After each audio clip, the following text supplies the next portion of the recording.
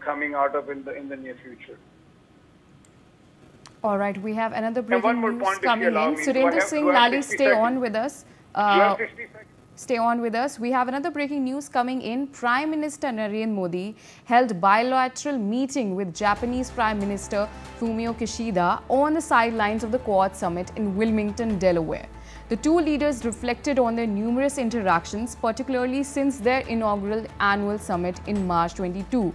Prime Minister Narendra Modi expressed his gratitude to the Prime Minister Kishida for his steadfast commitment and leadership in advancing the India-Japan special strategic and global partnership over the years.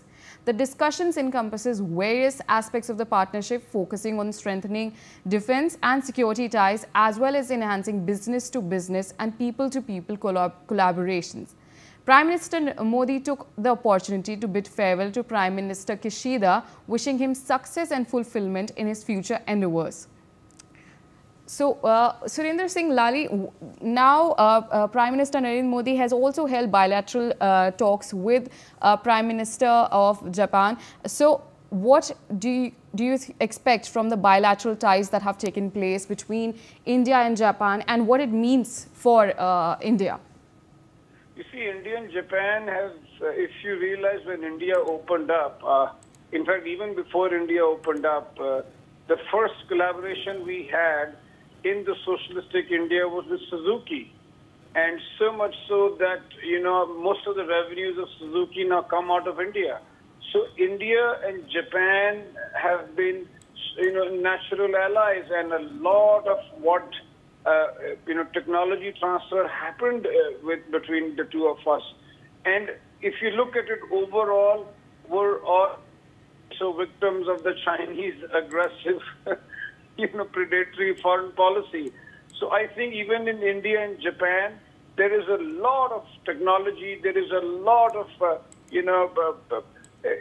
wealth generation that could happen between the two countries. But if you allow me, can I just add one more point that, recently a leader of opposition went and made some unfortunate noises talking about, a certain religion, and especially why certain religion. I'm from Sikh religion. I wear a turban and a kada, and I think somebody would just pick up the phone and let them know that the current air chief, which was yesterday, happens to be from a religion where he wears a turban and a kada. So it's not that easy. The Americans don't allow things to happen that easily. They also do extract their pound of flesh. So while a lot of, goody-goodies are happening and a lot of bilateral happening, the Americans are Indians, us on the back foot, because just like 3 days ago, a district court in the United States issued, summons to the Indian government, to NSA, to the ex-RAW chief.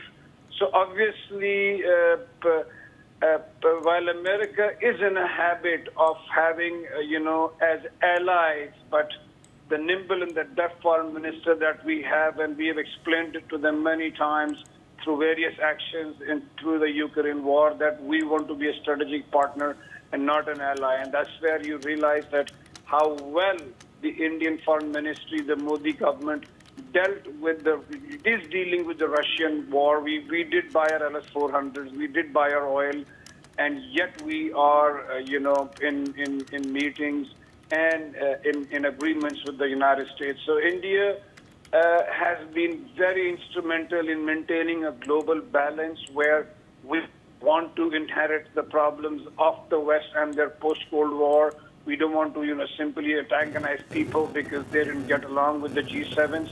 We have our own independent foreign policy, and for us, it's not Camp A or Camp B. For us, it's our energy requirements, our emerging middle class, and people of Republic of India more important than, falling into anybody's group or any coterie. All right. Surinder Singh Lali, as you can see, Japan's Prime Minister Kishida also stated that the security environment surrounding them is becoming increasingly severe. So now Prime Minister has also held ties with the Australian Prime Minister Albanese. So what is India's situation currently? As you have said that India is taking up leadership when it comes to maintaining security at Indo-Pacific level. What can we expect from the ties with Australia as well? You see, if I was to brief it up, India is the darling of the world because, even if you look at our last 1,000 years of history or even beyond, we've not really attacked any nation. So we have our own issues to deal with, especially in South Asia. I mean, one of them is the alleged off-the-record involvement of the deep state of the United States into the Bangladesh crisis. And, it's a 4,000-kilometer border. So with Pakistan on one side, and unfortunately, if Bangladesh, chooses to go south, that can, we can have our hands full. So similarly, even for Japan and Taiwan, how, China intimidates them by violating their airspace. So I think as they say, the elephant in the room, but I'm going to rephrase that by saying the room is China, and especially in the Quad. We have come for, on a security alliance where we have to respect the territorial sovereignty of every nation. That's my limited point on that. All right. So now India is also this was one of the outgoing Joe Biden's last Quad summit that it was organized in his hometown. So what are the key issues that the Quad delves into, and now India is set to hold the next Quad summit? Yeah, because I think it was quite gracious that at the request of Joe Biden, that India agreed to, let our turn go, and President Biden, wanted to host it in his home state, Delaware, that he's from. So I feel that, the best part is that so important is India, especially to the United States, that, it's America is in the midst of an election, and the jury is still out who would be. But Donald Trump, the ex-president, went in his off-the-cuff remarks just, 3 days ago and said, Modi's a great guy and he's coming to see me. And, we haven't made any official announcement. Our ME has not made any official announcement because, if we have to meet, Donald Trump, then obviously a meeting with Kamala Harris also needs to be scheduled. So just to give you an idea that although America's in the middle of an election, but be it the Trump or the Republicans or the Democrats, India is going to be a top priority because, as I said, that the all right, thank you for staying with us. Stay with us.